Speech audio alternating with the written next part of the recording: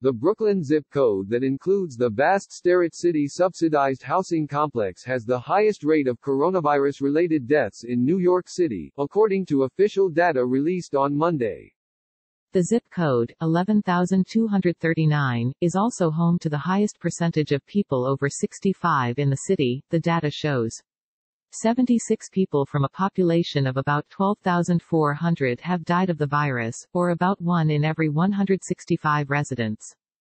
Officials have been releasing data on virus cases by zip code for several weeks, but they had only given borough breakdowns for deaths previously. The 11,239 area, which includes parts of the N.y.c and Flatlands neighborhoods, also has one of the city's highest infection rates. Nearly 4% of its residents have tested positive for the virus. Of the 10 zip codes with the highest death rates, 8 have populations that are predominantly Black or Hispanic, only 11,354, which is mostly Asian, and 11,224, where more than half of the residents are white, do not. The 10 zip codes with the highest death rates, including 11,239, are: the virus has hit immigrant New Yorkers disproportionately hard, and 3 zip codes in Queens that are among the 10 with the highest death rates, 11,354, 11,369 and 11,372, have populations that are mostly foreign-born. The zip code with the most deaths in the city is 11,368, Corona, Queens, where 369 people have died of the virus, or 1 of every 302 people. Private cleaners hired by the Metropolitan Transportation Authority to scrub down more than a dozen subway stations as part of a nightly system-wide sanitizing effort may not be getting paid as much as they should be, according to the city controller. In a letter released on Monday, the controller, Scott M. Stringer, urged the authority to see that the workers, who are augmenting transit cleaning crews as part of the unprecedented push to disinfect the subway, receive the wages to which they are legally entitled. These workers are risking their own health and that of their families to ensure that New Yorkers, especially our frontline workforce, can use our transit system safely, Mr. Stringer said in the letter. Mr. Stringer was questioning whether private contractors hired as part of the coronavirus-related shutdown were being paid in line with so-called prevailing wage rules.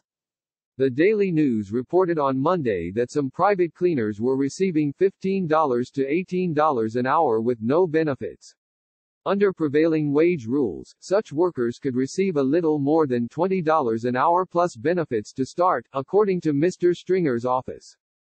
As evidence of possible unfair pay, a spokeswoman for Mr. Stringer cited a flyer that listed pay for potential subway cleaners at $15 an hour for 40 hours of work. A person answering at the number on the flyer said that all of the jobs had been filled and that someone would return a reporter's call seeking comment. In a statement, Ken Lovett, an authority spokesman, said the agency was committed to paying fair wages. As the controller knows, the MTA pays prevailing wage in keeping with state and federal standards and is committed to fair pay for all those who work in any capacity inside the N.y.c transit system, Mr. Lovett said. As the coronavirus shows signs of retreat in New York, New Jersey and Connecticut, officials are now focusing on reopening their states. This week starts with retail stores in New Jersey being allowed to offer curbside pickup of goods. Non-essential construction projects in the state can also resume, and gatherings like religious services and drive-in movies will be allowed as long as people stay in their cars. Starting Friday, batting cages, golf driving ranges, horse riding and private tennis clubs can open, Governor Philip D. Murphy said on Monday. Golfers will be allowed to play in foursomes, after previously being restricted to playing in pairs. In Connecticut, offices and retailers can reopen on Wednesday, but only at half capacity and with social distancing restrictions. Restaurants can also open on Wednesday, but only for outdoor dining. The state had also planned to allow hair salons and barbershops to open on Wednesday, but Governor Ned Lamont said on Monday that officials had decided to hit pause before letting such businesses start up again. In New York, some businesses in 5 upstate regions became eligible on Friday to begin Phase 1 of the state's reopening plan. A sixth section, the Western region, including Buffalo, can start to reopen on Tuesday, Governor Andrew M. Cuomo said on Monday. The region around Albany needs only to hire more contact tracers before it can enter Phase 1. In the regions that can restart, construction, manufacturing, and wholesale trade can resume. Retail businesses that sell clothing, electronics, furniture, books, sporting goods, shoes, flowers, jewelry and some other types of goods can open for curbside service. Other activities that are allowed to operate include drive-in movies, landscaping and gardening services and low-risk recreational activities like tennis. Mr. Cuomo also encouraged sports teams in the state to start planning to hold games, but without fans in attendance. If they can make the numbers work, I say, great, come back. The state will work with you, Mr. Cuomo said, adding that he was looking forward to seeing the Buffalo Bills in action. His remarks came even as the New York City region, where most of the state's major sports franchises are, has not been cleared to open non-essential businesses. Mr. Cuomo also reported on Monday that 106 more people in the state had died of the virus, the lowest one-day toll since March 26. And he revealed the results of the virus test he took on live television on Sunday, negative. In the first weeks after the coronavirus pandemic hit New York, Dr. James A. Mahoney barely slept. When he was not working his day shifts at an intensive care unit at University Hospital of Brooklyn, he was working nights across the street at Kings County Hospital Center. When he was not at a hospital, he was conducting telemedicine sessions with his regular patients from home, making sure they were wearing masks and washing their hands. He would run from crashing patient to crashing patient, always at the bedside where it was most dangerous. He rushed in to help when his boss, Dr. Robert F. N.y.c, was struggling with a patient sick with the virus, doing chest compressions and switching out a blocked endotracheal tube. Then he was off again. There were people who were really reluctant to go into the rooms, and you could understand why, Dr. N.y.c said. He saw another human being in need, and he didn't hesitate to help.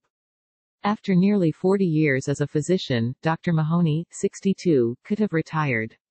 Others his age, including his older brother, also a doctor, stopped seeing hospital patients as the pandemic loomed, worried that age or health issues put them in greater danger than younger colleagues.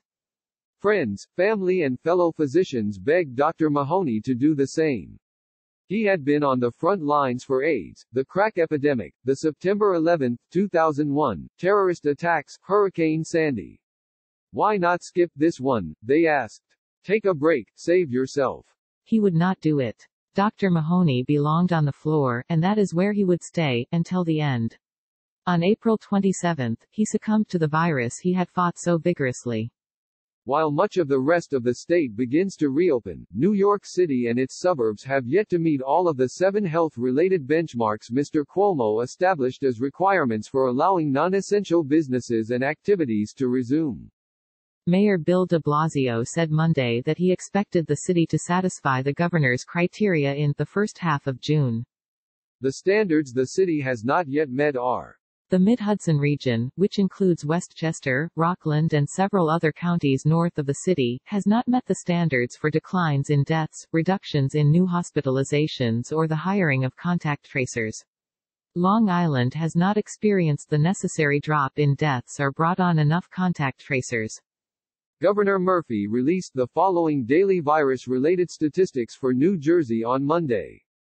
Starting Monday, New York City car owners will have to move their vehicles to make way for street sweepers for the first time in 2 months. Alternate side parking rules are in effect this week, except for Thursday, when they will be suspended for the Feast of the Ascension. The rules will then go back into hibernation for at least 2 more weeks, Mr. de Blasio said. No swimming, no parties, no sports, no gatherings. That is Mr. de Blasio's description of the rules governing New York City's beaches for the foreseeable future. The beaches will be technically open, but the mayor has said he does not want to see people traveling long distances to get to them, especially on mass transit. If you live in the surrounding communities, and are used to just going for a walk on the beach, that's one thing, he said on Monday. But don't travel to the beach, because we don't want to create that dynamic where people do non-essential travel on subways, on buses. He did not say how the restrictions would be enforced. Beaches in New Jersey, Connecticut, Delaware and elsewhere in New York State, including popular ones on Long Island, will open for swimming by Memorial Day weekend, with social distancing rules and crowd limits in place. But the city has not made enough progress in stopping the spread of the virus to let people gather on the beaches in any numbers at all, according to Mr. de Blasio. It's just open space that you can walk on, take it in and then go back home, he said on Sunday. Two of the city's most popular beaches, Reese Park and Fort Tilden on the Rockaway Peninsula, are part of the Gateway National Recreation Area and are run by the National Park Service. The rules at those beaches will be similar to the ones imposed by city, Park Service officials said. With ocean temperatures still in the 50s, it is unlikely that many people would venture into the water anyway. But as the weather and the ocean warm, New Yorkers are sure to chafe at the limits. The city is prepared to fence off the beaches if they start to get too crowded, the mayor warned. Reporting was contributed by Pam Bellick, Michael Gold, Andy Newman, Sharon Otterman, Azzy Paybara, Aaron Randall and Matt Stevens.